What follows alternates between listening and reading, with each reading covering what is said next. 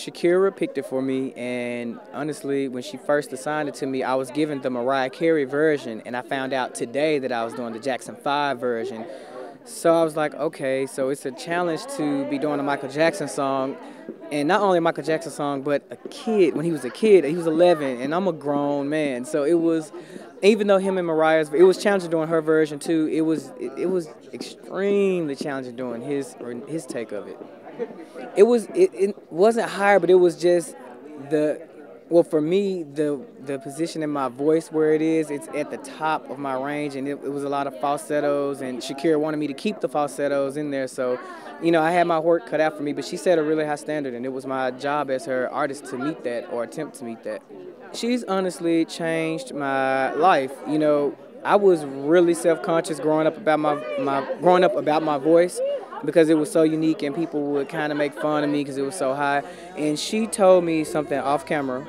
She said, when I was younger, I would go home crying every day after school because people would tease me about my voice.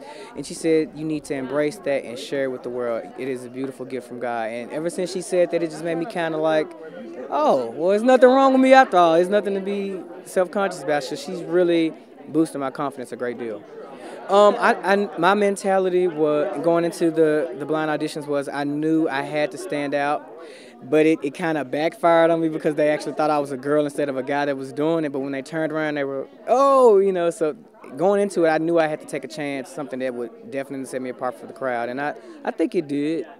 Honestly, I just haven't been assigned a song in my lower register yet, but, maybe Shakira may give me one, next week. Who knows? We'll see if I make it through.